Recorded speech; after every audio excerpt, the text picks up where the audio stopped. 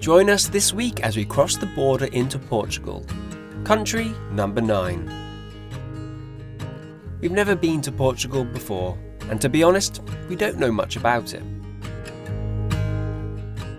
The only thing we do know is that it's a very popular destination for van lifers. Is it the mild winter climate or the miles of coastline that makes it so popular? Either way, we can't wait to find out. But before we get deep into the adventure, we're on the hunt for water. We headed inland and into the rugged hills for our first Portuguese park-up. We spent one night here finding our bearings and getting acclimatised to another country. We headed inland to avoid the crowds, joining only a few other vans. We're now going to head to our New Year's Eve spot, give it a bit of a scout out, and we'll be by the coast once again. Yeah, it's the 30th of December at the moment, so we've got one night to test it, to see if that's where we're going to stay. We've got water, Meg's done a few trips, bless her, and I supervised. But it was free, so yeah, that was good. The pillar's broken, so we have free water, hopefully it's drinkable. So let's hit the road. Sun shining, feeling good.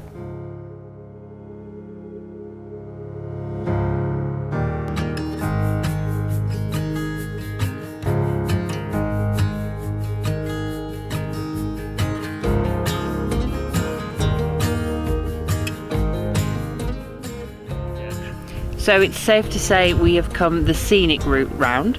Oh yes, definitely. We are well up in the mountains at the moment, which is absolutely lovely. We've had a tranquil day, haven't we? Yeah, it's a beautiful view behind us. Yeah, I don't know if the camera's going to do it justice right at this point, but we'll capture some more. But we've still got a bit of a drive ahead of us. Yeah, the route here has been really nice because we've seen the rugged Portuguese countryside. It's been really nice to see. Obviously, it's very reminiscent of Spain, so I keep forgetting that we've crossed the border, but it's been lovely.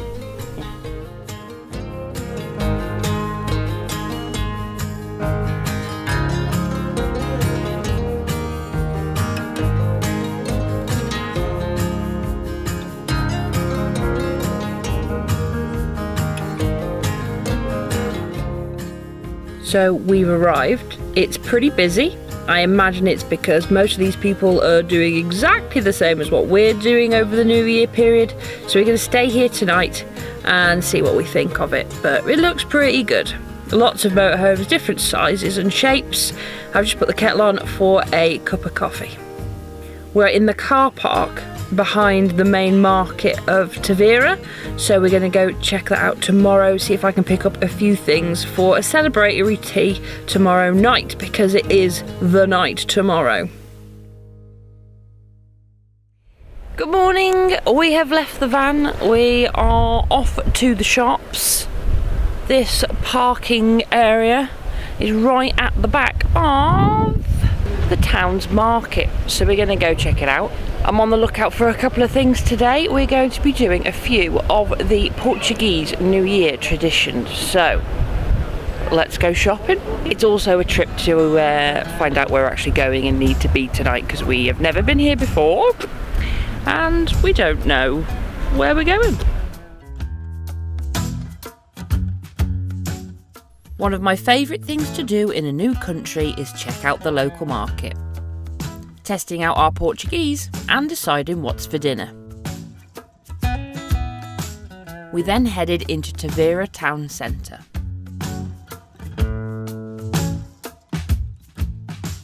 You don't see that every day, turtles at a fountain. Anyway, this is where we're going to be tonight, and we'll find out what it looks like later by nightfall. I believe the fireworks are over the river, so I'm imagining they're over there. But we thought we'd best get our bearings and find out where we're supposed to be before it goes dark, and we have absolutely no idea.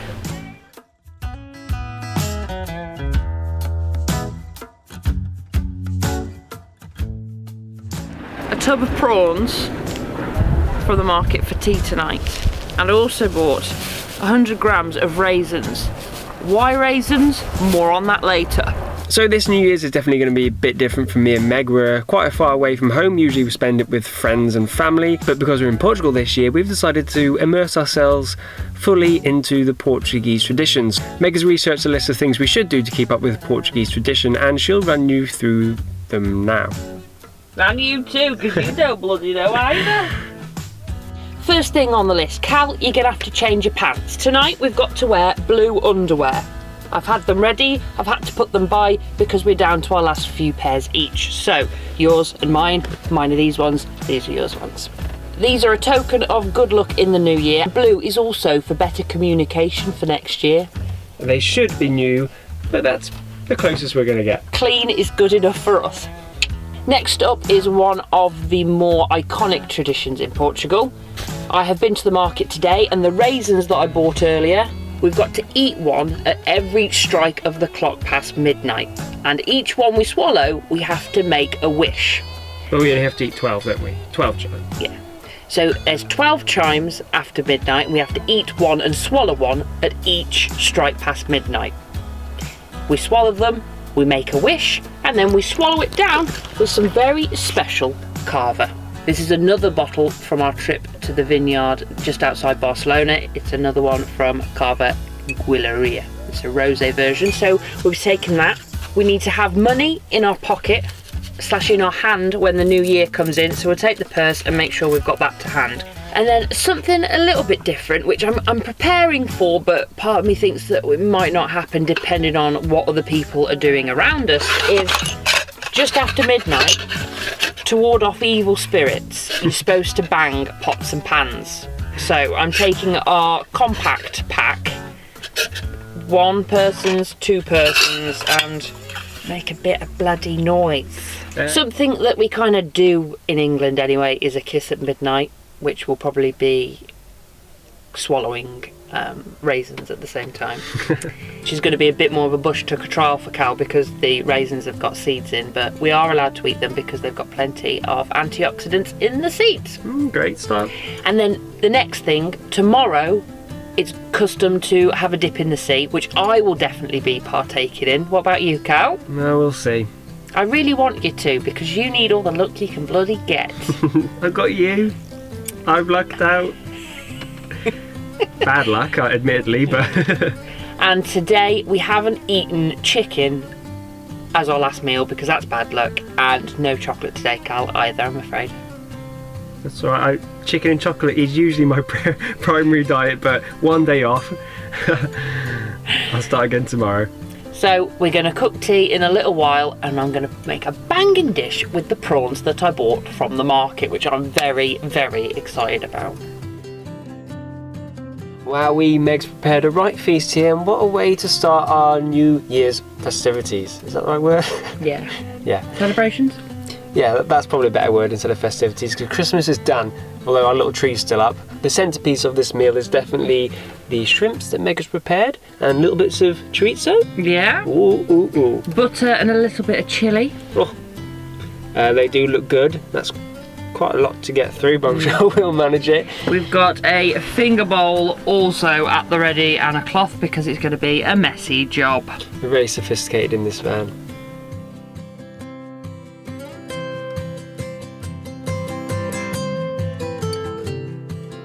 So we've got the blue pants on, the bags packed. We're ready to go into Vera, which put on a New Year's celebration for the whole town and the tourists that are there too. So there's bands, there's a DJ after 12 o'clock and fireworks. So let's go and check it out. Well, we don't know what to expect, but we are wrapped up because it is, as I've said multiple times and whinged, it is cold at night times here in Portugal. So we're wrapped up, prepared. We've got our drinks, we've got our raisins, we've got our pants, we've got our money, we've got everything we need. Let's hit the town. We've even got pots and pans.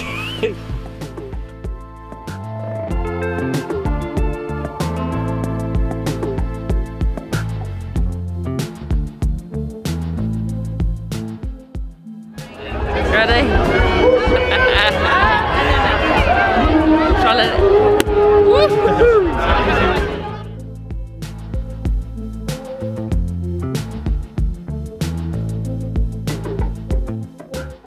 The countdown was approaching fast, so we prepared the carver and counted out our 12 raisins.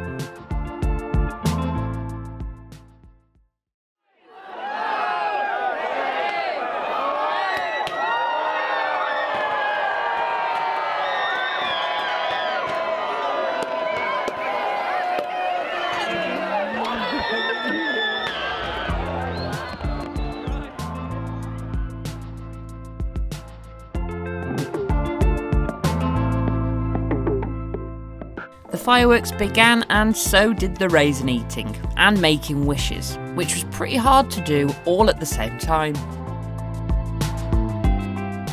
And just because I bought them.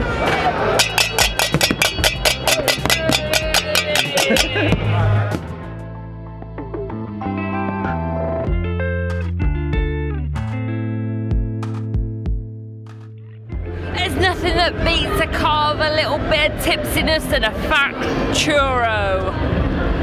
I went for these because they're definitely hot, because I've just seen them come out of the fryer. They've got cinnamon and sugar on, and I'm really, really excited.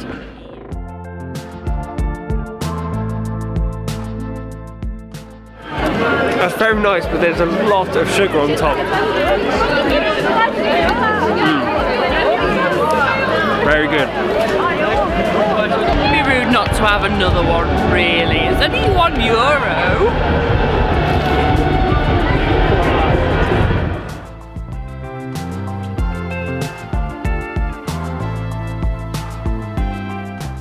We partied away into the wee hours and eventually managed to find our way back to the van.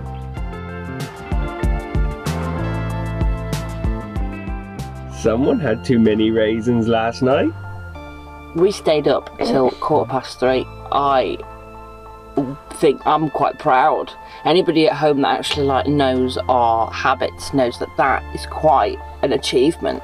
We had a little bit too much wine, so our heads hurt a little bit this morning, but nothing that a Boston fry-up is not going to fix. And we had a very enjoyable night, very different.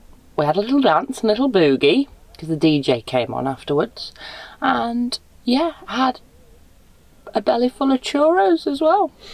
No, it was a really good, fun night. It was a good way to see in the new year. We'll see if the raisins grant our wishes and if the blue pants make my communication better. Yeah. But judging by what I just said then, I don't think they have. And the pots and pans warded off 2 seconds of spirits, so... The only person in Portugal with the pots and pans out.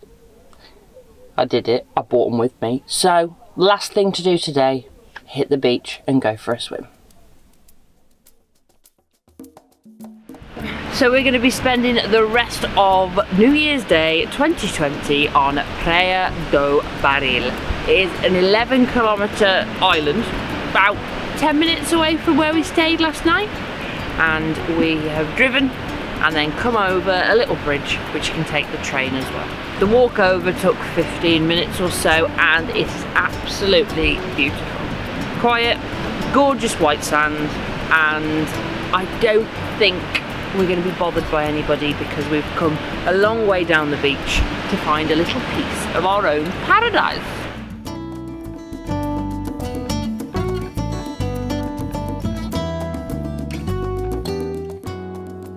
So as we've mentioned a few times, getting in the sea on New Year's Day is a tradition. So we're going to have a little walk down and just see exactly what temperature we're playing with. I've got a feeling I might not get fully submerged. It's quite nice out here, but it's not like swimming weather, is it? You're going in, and that's final. You've got to. It's a New Year's tradition. I'll go in, yeah. But you never specified how deep. You need to swim. You need to go for a dip. Swim. You've got to.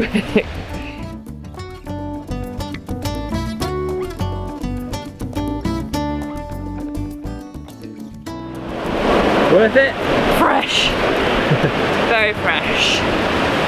I saw a big wave come for you as soon as you went in.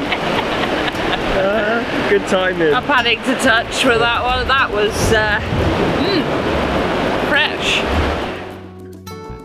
So it's dropped cold and I've let you off your New Year's Day swim, but don't come crying to me when my 2020 is better than yours. If mine's bad, I'll just drag you down because we'll be side by side the whole way, won't we? Oh yeah. So I did go in, I've paddled, but I didn't get in, and I don't know, I think it would have finished me off. It's quite chilly now, the sun's going. Yeah, and my feet are really cold in this wet sand. But we were meant to be here for sundown because Meg's got a little bit of a thing she wanted to do. Yes. And hopefully we've timed it just about right, but we better be quick. The Anchor Cemetery is the memorial site of a once thriving fishing village. Rows upon rows of rusting fishing boat anchors honour the town's historic tuna and octopus trade. It's such a beautiful sight at sundown.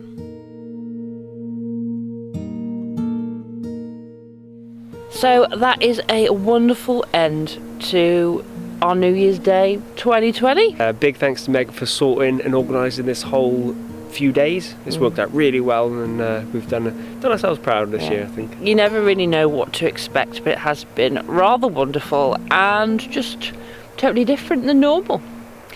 But now we're going to head back to the van, and tonight we're going to find a spot near Faro Airport, because tomorrow my mum and sister are flying in for a 10-day break with us.